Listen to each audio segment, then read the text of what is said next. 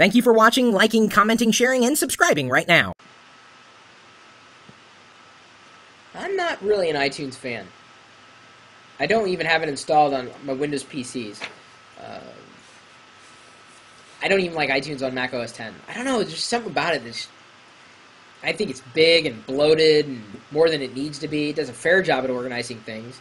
And maybe it's because I'm more of a music subscription fan, and Apple doesn't have that. They have the a la carte thing, and I'm just not into that.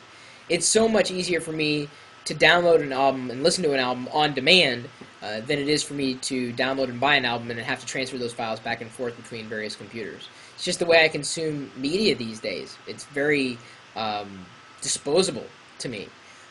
The album, once it's digitized, is easily accessible from an account that is a subscription account. And to this point, Apple hasn't initiated any kind of music or media subscription service. So maybe that's why I don't like iTunes. I think it's also an old program that is ripe for a rebuild. Regardless, I know a lot of people use iTunes on both Windows or Mac OS X.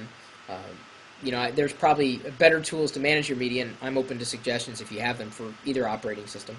I've got a top 5 list submitted by Evan, the top 5 iTunes hints and tips.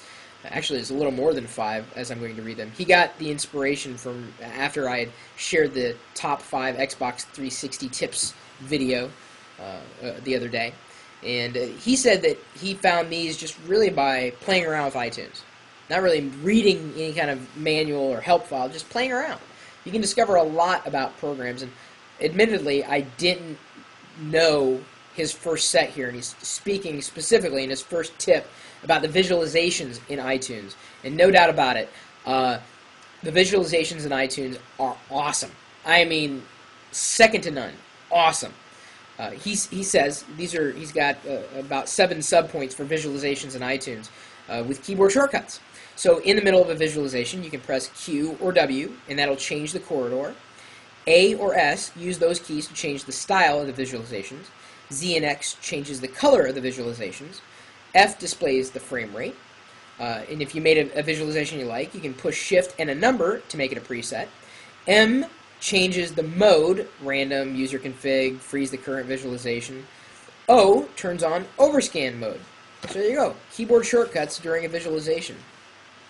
Number 2, during a download, go to the downloads page under Store and click the dash between the file size, and it'll show how many minutes it has left, and you'll see the download speed as well.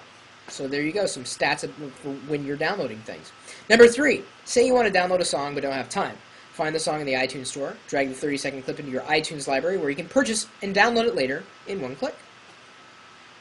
Number 4, you can add smart playlists from the file menu. These playlists are self-updating based on the preferences you choose, such as how many times a song is played, the year it was released, even the beats per minute.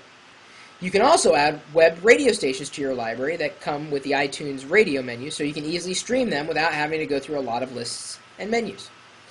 And then he's got another tip here. Want to know what's all free on iTunes? Down near the bottom of the store page, there is a free on iTunes box. This is where I get a lot of my TV episodes. There's new stuff being added every week. He says, thanks, and I hope to see this made into a video. Of course, yes, now it has been. It's a great list. And he says, P.S. If you already made one like this, it's my fault because I haven't had much time to watch your 1,000 videos. By the way, that's a great accomplishment. That is true. We've hit 1,000 videos, at least on YouTube. Probably done more than that elsewhere. But no matter, great tips list. Very popular software, even if I don't like it. I think I had to nail down exactly why I don't like it, because I'm sure people are going to say, what don't you like about it? No matter, we're always sharing tips and tricks with one another, whether it's about software, hardware, internet, and just information in general, whether it's related to tech or not. If you've got any tips to share with the rest of the community, my email address is chris@pirillo.com. Whether it's nerdy stuff or not, just information is information. You know, we're all human beings. We all have to deal with things in life that aren't necessarily computers, don't we? I know it's not always seemingly so, but yeah, we do have a life outside of computers. It's not evident, of course, because our chat room, where we're streaming live video and audio all the time, is open 24 hours a day. Well, hence the all the time. 7 days a week, year-round. Doesn't matter. We're doing it right now. What are you doing right now? Well, why don't you stop by the website and just join us. You never know what we're going to be doing at live.pirillo.com. We'll see you later.